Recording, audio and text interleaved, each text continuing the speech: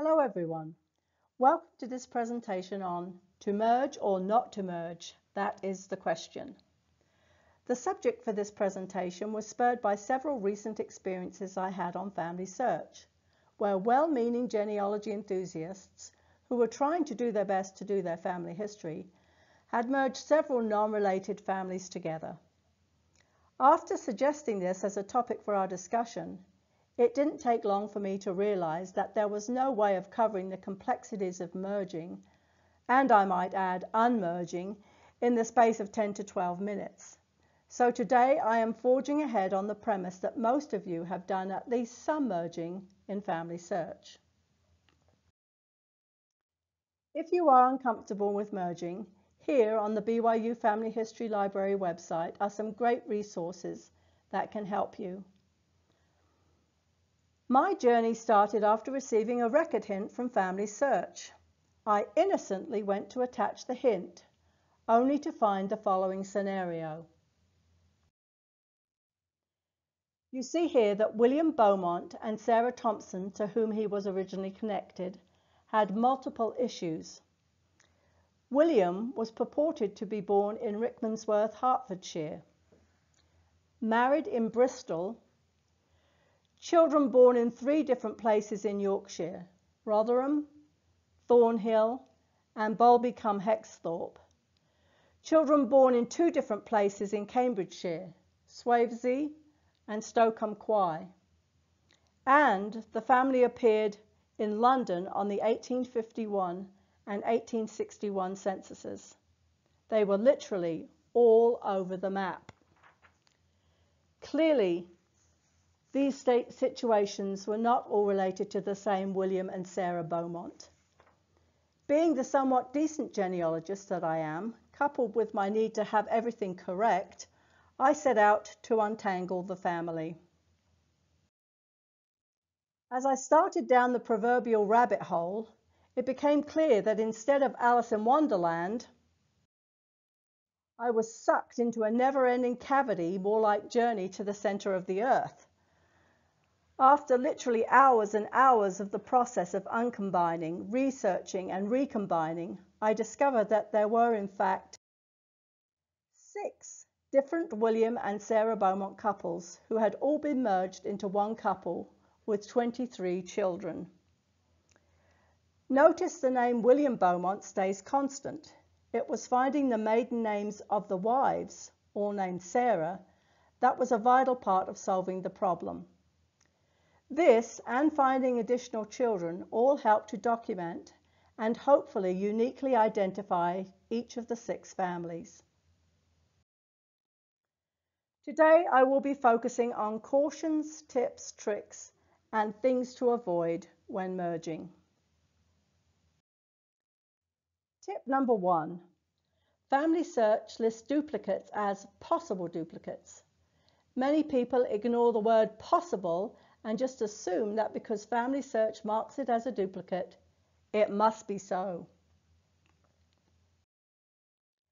Tip 2. Currently, the possible duplicates feature is very imprecise.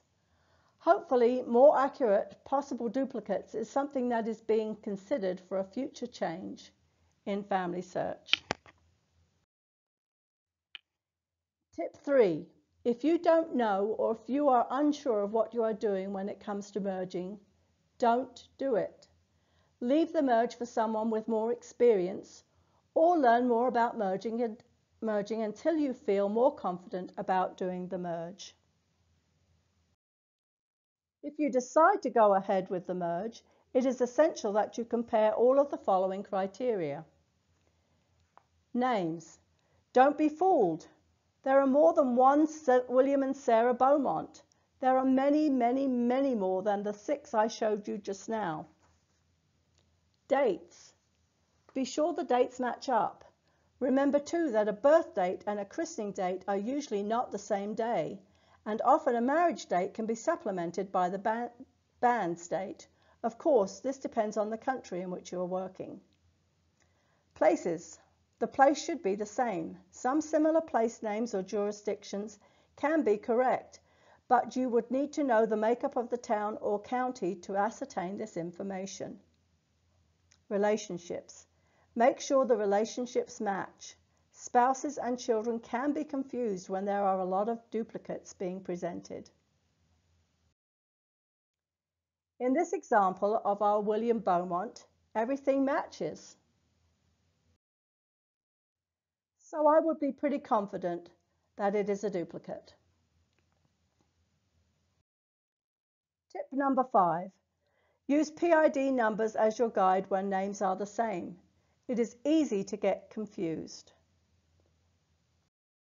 Tip 6. If you are unmerging, use a whiteboard or large sheet of paper to diagram out the families so you can keep track. Tip 7. Realize that merging duplicates begets duplicates. For example, once you've merged a father, you may end up with one or more duplicate mothers and/or children. All these need to be merged also. This is one of the ways the rabbit hole can turn into the journey to the center of the earth.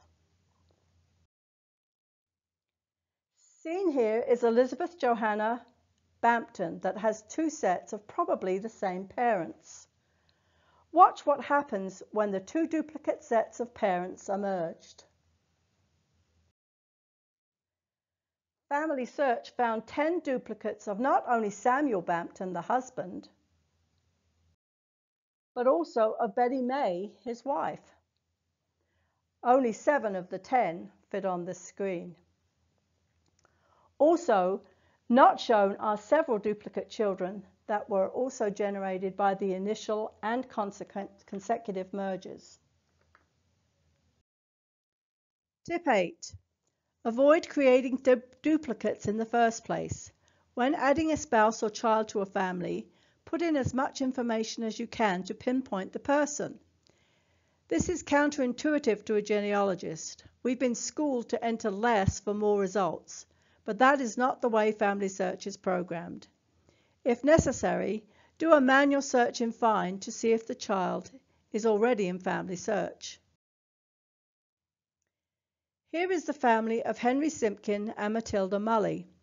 It looks like there are possibly a couple of missing children. After doing some research, I found evidence of a Dot Simpkin born in Cambridgeshire around 1887.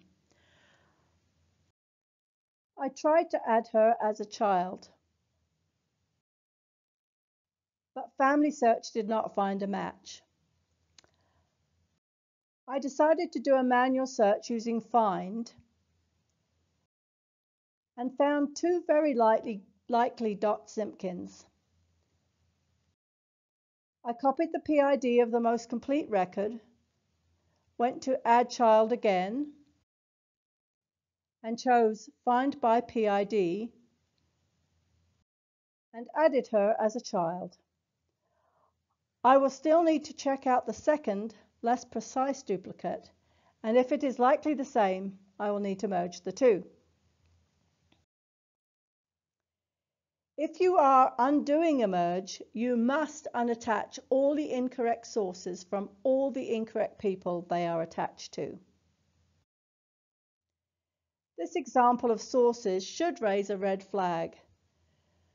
When you see this many sources with unfinished attachments, it is a good indication that inaccuracies are present.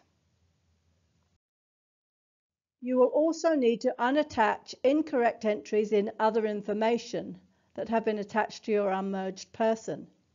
If you don't do this, Family Search will look at that information and keep producing the same incorrect duplicates.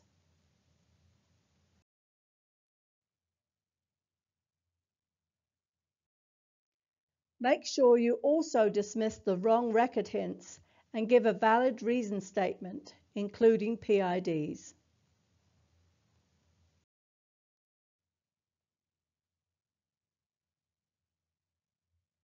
And finally, tip number 10.